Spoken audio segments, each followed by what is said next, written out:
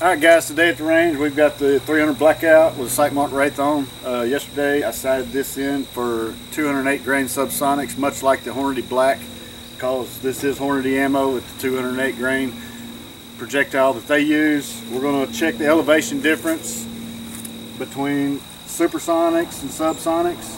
The Supersonics are 115 grain burger hollow points. Gonna check the elevation. Don't know if there's going to be any left or right, but I put the dot down low. We're going to aim at the dot in both shots, and then check out the elevation. Don't know if there, like I say, don't know if there'll be any left or right because of rate of twist, speed of bullet, and all that. But that's what we're here to find out today. So stay tuned. So first off, I'm going to put the 115 burgers in. I'm going to put 3 in. That means they'll be shot last. And then I'm going to put 3 of the 208 grain. That would basically be your Hornady Black ammo. Now, don't make fun of me about my little mag. This pistol, stock, whatever you want to call it, the 30 round mags hit right here, so that's why I'm going with my girly mag right there. Let's check it out. Alright, here we go. We're going to pop off some Subsonics first.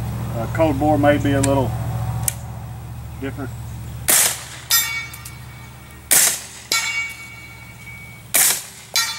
Alright, there's 3 subs. Aiming at the same spot. Here comes some supers.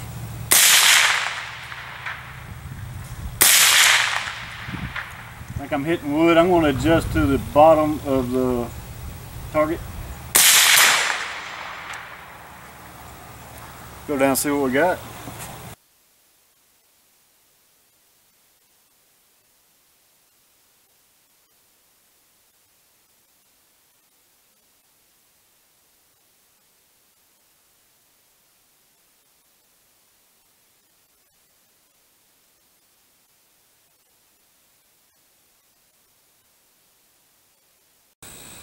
Alright, check it out. Got 2 right there.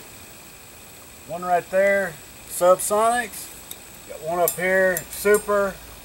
I believe I was hitting somewhere here with the Supersonics. So first 2 shots I didn't hit steel, so I started aiming at the very bottom of the steel. So it looks like about 17 inches is going to be about your difference between your supers and subs on your elevation. Thanks for watching.